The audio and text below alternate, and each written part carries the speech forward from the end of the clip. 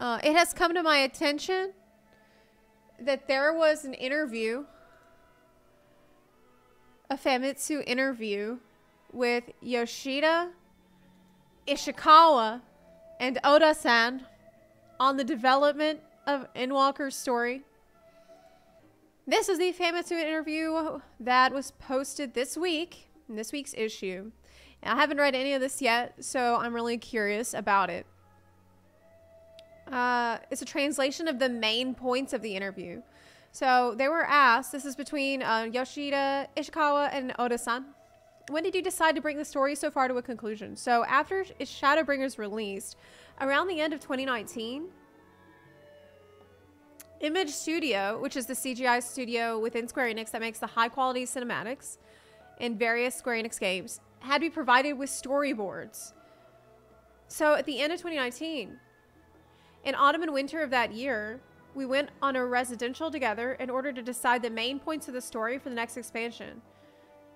But the problem was, so I think what that means, went on a residential, I think what that means is, because in the past I had heard that whenever they are working on this story for an expansion, they all go to a hotel together. Like all the writers go to a hotel and they like just lock themselves in there and work on it together and brainstorm constantly for like a week or something, maybe longer. But the problem was we're used to the writing process, and so feeling that here and here are the remaining parts of the story we have to talk about, so let's accept the rest. The residential went very smoothly. What? Why does it sound like it went so easy? Like it's easy for you to do, for you to write Endwalker? I was in charge of filling in the details of the story elements, but when I looked at the structure of the content again, I thought, this might be okay for just another expansion. But if this is labeled the finale, is it really okay? So I reworked the story from the plot outline. The end result was ready 2 days before the deadline. Holy shit. Ishikawa finished 2 days before the deadline, and it was not even a challenge. It was barely an inconvenience. They breezed through the whole writing process and it went extremely smoothly. It wasn't even hard. It wasn't even hard. She's so powerful. I'm shocked. I thought I was going to hear, oh man, we were all struggling. We just couldn't figure out how to make all the pieces go together. And it was like 3D chat. No, it was nothing. She barely broke a sweat. So anyway, in the plot at that point were elements such as Meteon already included. She said the name Meteon wasn't there yet, but the base form of what she became had been decided. Yoshi-P said, during the residential, the core parts of the story were listed, but after that, Ishikawa said, we didn't reach agreement, so I rewrote it. She took matters into her own hands. As a result, when we compared the story decided on at the residential and the rewrite Ishikawa presented, we thought it was the right choice to rework this. Holy shit. She just completely took matters into her own hands and decided what was going to be best. She took control. Yoshida goes on to explain that around the time of Stormblood, the team didn't really think about how the story would continue long term. We could tell. We could tell in Stormblood. When making Shadowbringers, it was said that about 80% of the plot points have been revealed, and he thought after Shadowbringers it might be possible to keep things going from 1 to 2 more expansions. Looking at the fan response immediately after Shadowbringers, he felt that there should be 1 more expansion. If the story had been 2 expansions and continued up to 7.0, what was the planned structure? So Ishikawa said, we expected there would be an expansion about Garlemald. Oh, thank God they didn't do that. The idea was that Anima would be the boss. Then the next expansion you'd fight against Hydaelyn, Zodiac, and Sodon. I'm glad we didn't have a whole Garlemald expansion. That would have sucked so much. Can you imagine? Should have been Stormblood too, yeah. Oda explains that the devs seek to balance on delivering on players' expectations and also having unexpected developments. Players were already expecting to fight Hydaelyn and Zodiac, true. So it was debated whether to deliver the fight straightforwardly or have a surprise development where one of them would take over the other and fight you. In the end, the team decided to go for the straightforward route. I honestly didn't think it was that straightforward because pretty much everybody that I know was shocked that we were fighting Zodiark that felt so soon and so early into the main story quest. And it really, I think it helped make the story feel even more epic because everybody had the same reaction. We're like, wait, this is the Zodiark battle right now. We're not ready for this. And he's not even fully created. Like, he's not even fully formed. And it's just, I thought that was an interesting twist. That it didn't go the normal video game route of like, let's wait for him to be fully rejoined. And then we're going to have, no, it was just like, no, here we go. Like, we're doing it right now. And then the other thing that really did put a twist in this too with Heidelin, everybody knew that we were going to be fighting Heidelin. Everybody expected it. And with me, I knew going into the Heidelin fight, this is it. Like, she is going to be gone after this. And I felt like I had prepared myself for that emotionally. But there's just no way to prepare yourself for that cutscene. Like, even knowing that that's what will come, it's just, oh my God. That was devastating. That was devastating to witness. So when was it decided the final act was going to include going to space? Ishikawa said, when I was thinking about the story, one of the earliest key phrases I decided on was Alphino's line when the Ragnarok sets off, go further than the moon, beyond the heavens. To the moon! The details were decided on in 2020, but I was thinking of the main points of the final act in late 2019. So that's why it was so easy for her when they finally got to the residential, because she'd been thinking about that since late 2019, like already just constantly brainstorming and thinking about it. It wasn't something that she was just like, oh, it's time for us to go to the residential now. We're going to work on the story. It's something that is always in her heart and in her mind, and it really shows. Oda said previously there'd been elements like Omega and the dragons that link to space. So we talked about that. We should make use of these. Ishikawa said, Oda-san is very into sci-fi. Oh, is he a Trekkie? So I thought maybe he can put some nice details into a location like Ultimate Thule. Oh man, that was so cool. We can safely make it to the edge of the universe. Ishikawa says, when she joined the team during Realm Reborn's development, Heidelin's call, hear, feel, think, already existed. When she first looked at it, she thought it was interesting that it was like this, with think at the end, rather than see, hear, feel. When she wrote Endwalker, she decided to bring back this line, that players not only see and hear, but also think about what they've experienced up until now.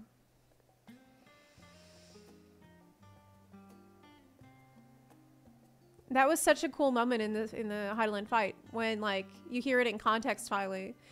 Hear the song of creation's end. Feel the sorrow of hope's demise. Think. Find your way through the darkness.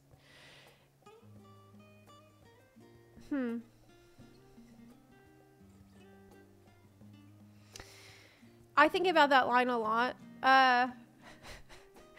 This is probably not going to make any sense, but whenever I feed my cat, like when it's time for me to feed my cat dinner, she likes to meow in despair and sing the song of despair and screech. I think many cats do this when they realize the cat food can is being opened. And for some reason, every time that I hear my cat doing this, I'm imagining, I could just hear Heidelin like, hear the song of creation's end. Because that's what, it's like my cat singing the song of despair every time I feed her, because it's like she's been starving and she's, okay, it doesn't matter. Interviewer, certainly there's a lot for players to think about. Ishikawa said, for example, is what Hermes did wrong, or was it the first step for humanity? Is what Meteon did wrong? Or was it the people who gave Meteon her despair in the wrong? No. Nobody was wrong. That was a beautiful thing about it, because near the end of the story, you see so much suffering that Meteion has caused. And even at that final cutscene where you're walking, you're forced to walk, you don't, like, I didn't feel any ill will or hatred for Meteion. Like, I still felt compassion for her, even though I was so upset about what was happening. Which is very interesting, like a very interesting thing to do. It's a difficult thing to pull off for a villain. So, Oda said, I joined the project during 1.0, and there was already some fundamentals of the world building, such as the Ashians and Hydaelyn. In truth, we didn't know what to do with this lore. I'm glad that we were able to make them something players can understand. But you did know what to do with the lore. You made it good. You made it way better. Yoshi-P said, even back in Realm Reborn, Heavensward, and Stormblood, it was said, we don't have detailed lore yet for what the Ashians' goals are. So let's just have them be doing bad stuff in the background. What? Wait a minute. So you're telling me during Realm Reborn, Heavensward, and Stormblood, you said, let's just have those guys doing bad stuff in the background. We'll figure it out. You didn't even know why?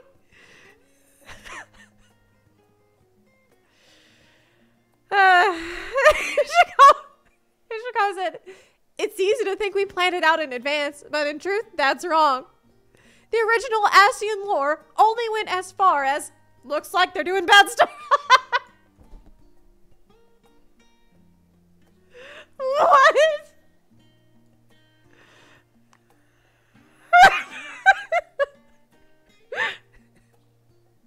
Looks like they're doing bad stuff, man. Oh, man. You didn't have to say that.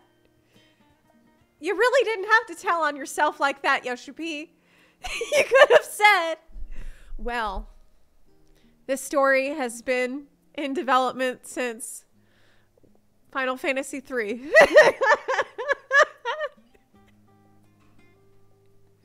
And we've been plotting carefully this whole time. Anyway. Okay. So, of course, we made some use of the lore, of some lore we came up with earlier too. Charlian going to space is an example of that. That was already part of the lore. In 1.0, Charlian was established as like a field guide to the world. So even back then, there was a lore that they gather knowledge of the world in order to travel to other stars. Holy shit, that's crazy. Back in 1.0, it was said about the Ascians, they're paranormal entities that are planning something. They have no shadows. That's horrible. This is a horrible pitch for a bad guy. But back then, other characters' shadows also didn't display. So the Ascian special feature was done away with. And so after that, they were rebuilt into a group of bad guys. The way the Scions have been depicted has changed a lot too. Hold up. Ishikawa says that one idea behind the trust system introduced in Shadowbringers is that you can keep going on adventures with the Scions after the story is over. Yeah. Yoshida says that back during the development of Heavensward, Oda and the Realm Reborn / Heavensward lead writer Mayhiro told him that they strongly wanted to recreate the feeling in classic Final Fantasy games of going on a journey with party members, so they wrote the story of Word of Light, Alfie, Estinian, and Isael's journey as the group of four. That was amazing. That was one of the strongest points of Heavensward, I think, when you are like traveling through up the mountain and then you stop at the camp and like you're chatting. That was a very strong memory for me. One of the first moments in my Final Fantasy XIV journey where I felt like super, super connected to all of the characters. About Graha, Ishikawa says that at the end of Crystal Tower, when Word of Light and Graha part ways, is implied they will meet again. But at that point, it hadn't been decided at all when or how this would happen. I think that was pretty obvious to most of us. Like, it was pretty clear when he went back in the Crystal Tower, you're like, well, they just put him in their pocket for use in a future expansion, which is normal and fine. What sort of discussions did you have with the design team for the zones? Tavner is inspired by India. What? No way. Garlemald is inspired by the Roman Empire and Russia. We shared real-world cultures and so on with the designers. Yeah, I noticed. Interviewer said, by the way, at the end of Endwalker, Emmett hints at some new locations. Yoshida said, this isn't the end of the story, so we wanted to create the feeling that the adventure continues as our next goal to work towards. Oh, yeah. That did not hit well with me at all. This did not make me feel better at all. I think it was supposed to make me feel better when he's talked about all the new locations you can go adventuring and travel to. But at the time, I was just like, no, I don't want to go anywhere else. Just stay with us. No, Emma, don't give. Like, it was horrible. Like, I was being a huge baby. Okay. Ishikawa said, from the planning stage, this was one of the lines I wanted to put in. Oda said, there's other continents we haven't visited yet. This time we had to create a map for the entire world since you can see the planet from the moon. Yeah, you can. You can see Mericidia, for example. Wow, this interviewer is on top of his shit. Are you kidding me? This interviewer is like, studied the planet from the moon already and noticed the continent of Mericidia there. Okay. That's right. This might be one finale, but I thought we had to leave the impression that the entire adventure isn't over while looking at Yoshida. I hear there's a guy who's thinking about the next 10 years. Yoshi-P said, there's also the shards. If you call it a multiverse, we can do anything. Oh no.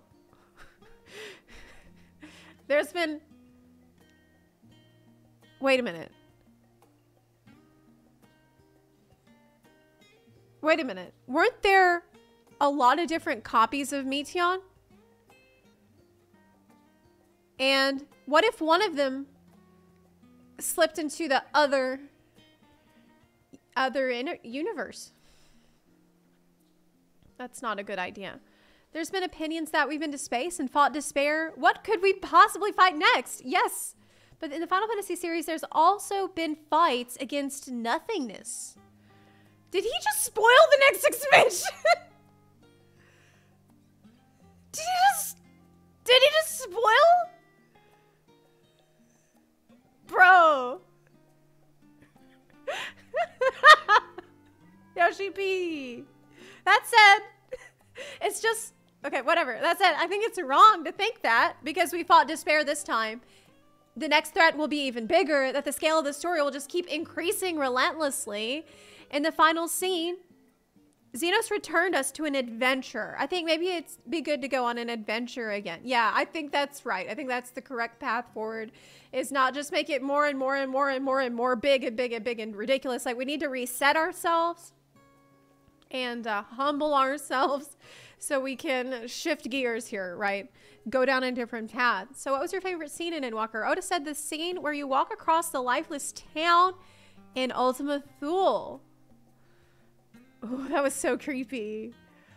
Oh, that was so creepy. Ishikawa said, mine's the scene with Meteion in the flower field in Ultima Thule. Oh, man, yeah. Everybody, look. Flowers have no problem growing there because all of the tears of the players who have stood there. It's just like so many people crying that the ground is completely soggy. Like constantly getting watered by every new player who gets to that point. So they are never gonna, they're never gonna wither. They're never gonna die. The next threat will be even bigger. That this. Oh wait, no, I'm looking at the wrong point. I'm completely off track. I'm completely off track because I highlighted it and I lost where I was. Okay, Yoshi-P said his favorite scene. I requested to Ishikawa-san, when Urianger returns home, please settle his feelings regarding Moonbrita. Yes, that was really needed to be done. That was very appropriate. It was depicted in a beautiful way. I cried so many times while checking that scene. Oh, poor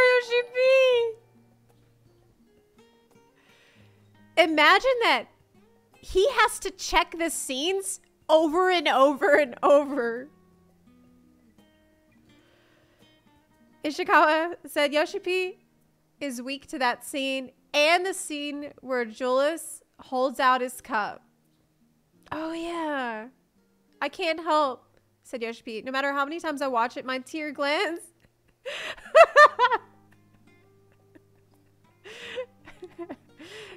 His tear glands. Can you work out your tear glands and have like buff tear glands?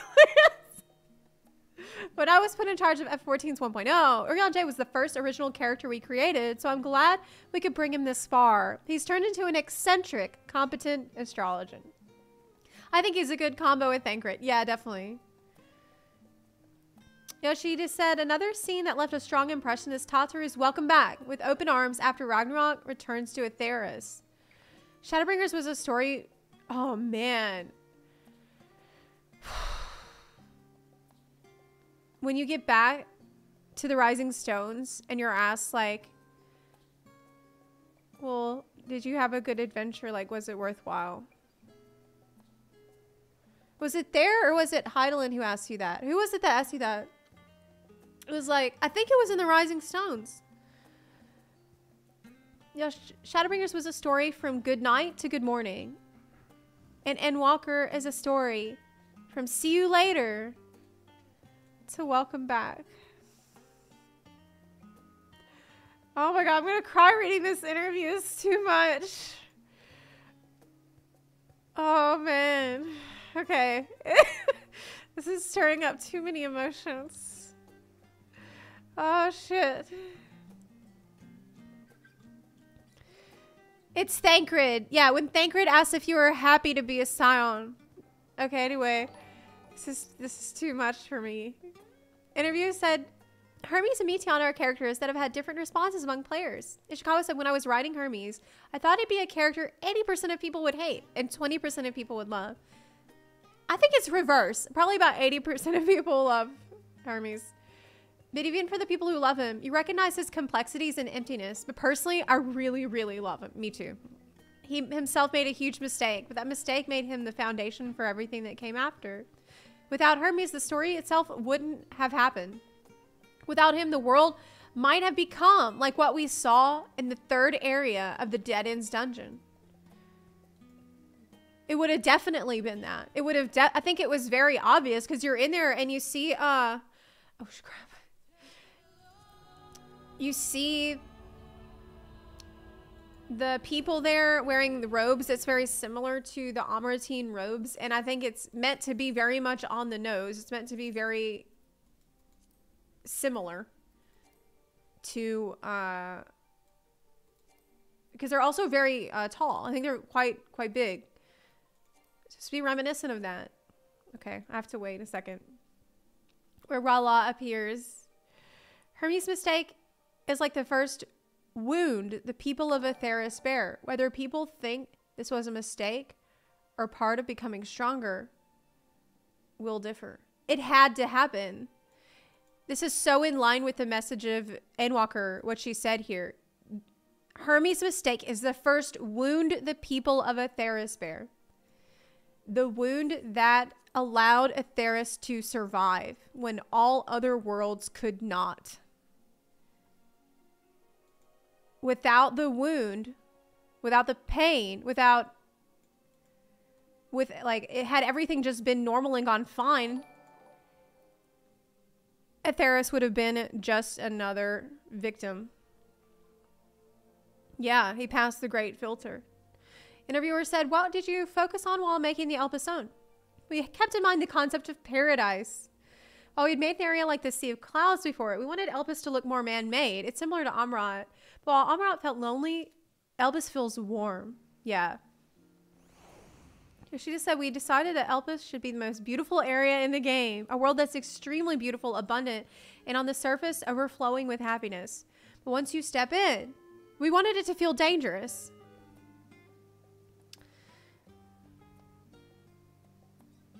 Back in Shadowbringers, we were afraid of the ancients, but in Endwalker, with the presence of those two we're familiar with, Emmett and Hithlo, they feel friendlier. Well, yeah. I mean, it's pre-Sundering, so... Yoshida said, when Hermes says he will make judgment on humanity, in a way, it's very impartial. Making judgment. This is something Emmett Selk did many times, and each time killed so many people.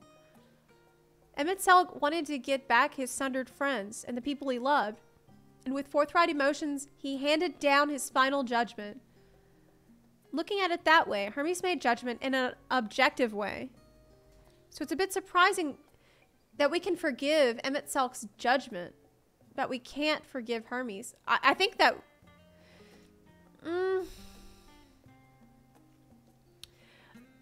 Hermes' judgment was honestly more reasonable than Emmett Selk's, because he posed this question that looms over you through the rest of the story, which is, you know, why should mankind survive?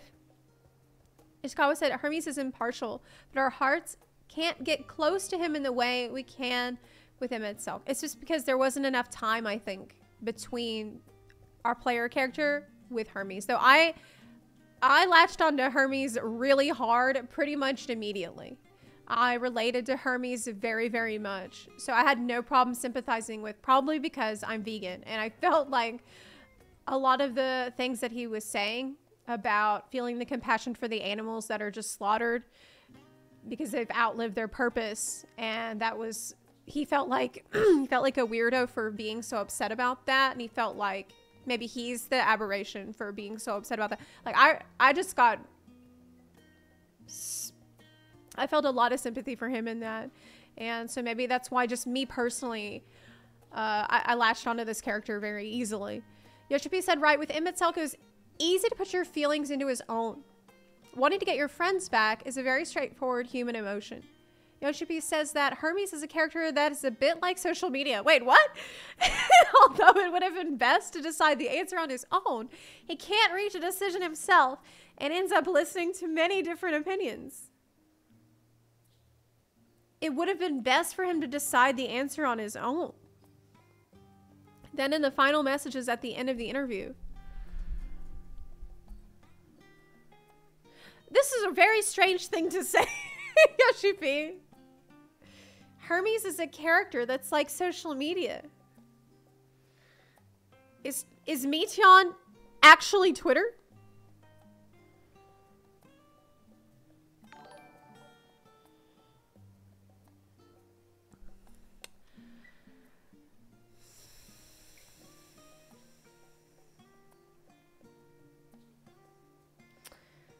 I feel like,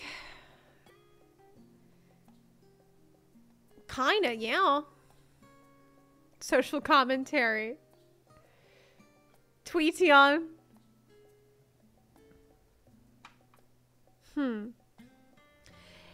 I relate to that a lot because, especially lately, I have to consciously and deliberately limit the amount of time that I spend on Twitter, because otherwise I will actually fall into a pit of despair. Because on Twitter, you're just constantly hearing the feedback, all the other tweets of all the despair and suffering that's going on in the world. And it can sort of overwhelm you if you do not ground yourself. But Meteon lacked the ability to ground herself. She could not do that. She could only fully immerse in the emotions of others. So in a way, when you use Twitter, you are like one of Meteon's sisters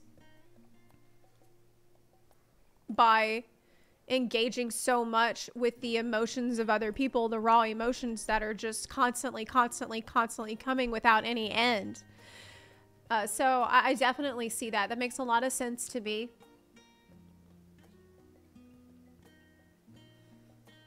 There's another side to it too, like it's not all negative, but most of it probably is. Yeah, I would say most of it is.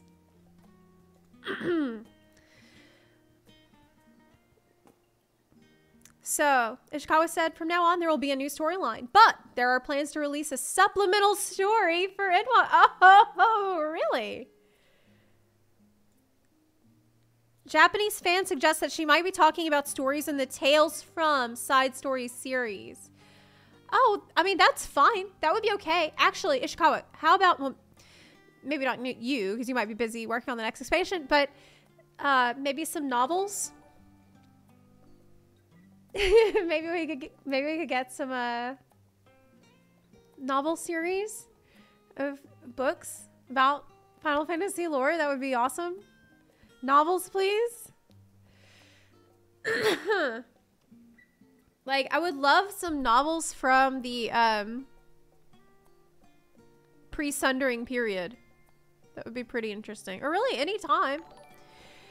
I'm surprised we don't have that yet. But we do have this short stories, the Tales from short stories. So I'm really going to be looking forward to that. I assume that's what they're talking about. I seriously doubt that this is a reference to like big side story quests being added. I doubt that, but who knows?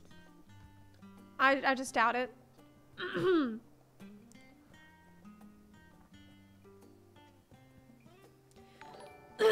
Oh yeah, to clarify, I would not want, I don't think that this is something that you would have to worry about when it comes to Final Fantasy XIV writers. Obviously, I wouldn't want there to be novels that would serve as a substitute or like a serve as necessary reading to understand the plot. I think it would have to be novels that focus on maybe other characters that we don't necessarily meet in the main story quest, just like other things going on outside of the purview of the Warrior of Light's perspective, so that way it can flesh out the world a little more and just teach you more about the world and what's going on outside of our own experience as the Warrior of Light or adventure. So this was really amazing. I'm glad that somebody translated the whole interview